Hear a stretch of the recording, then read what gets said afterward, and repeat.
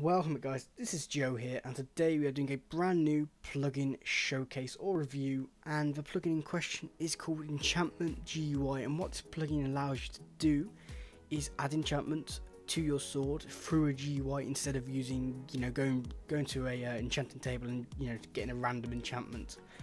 So how it works, let's just get back in front of you, and all you got to do is type in eShop, and when that gets, you can click on this. So you've got to actually have the items to start off with. So we've got a sword, so we're looking at these, so we can add looting, fire aspect, any of these. So we'll add sharpness, and you can go up to 1 to 5. So let's say we're going to add 5, so that was $500, that was.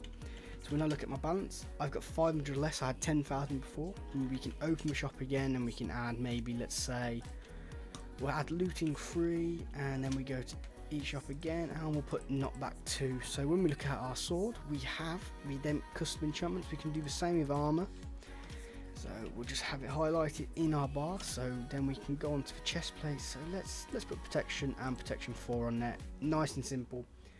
It's very easy to operate, and yeah, all the mission nodes are on the Spigot page down below, just under commands. As well, the config is really easy to go over. It's literally just changing prices, and it's very simple to learn and easy, and there's even little comments. So if you don't know what it is, it normally comes up with some green writing if you're using Notepad++, where he's actually added some things, so some information. So yeah, make sure you go and download it. It is a free plugin on Spigot. So yeah, download links in the description, and while you're down there, make sure you hit subscribe, like, favourite, go and follow me on Twitter, and I'll see you next time. Goodbye.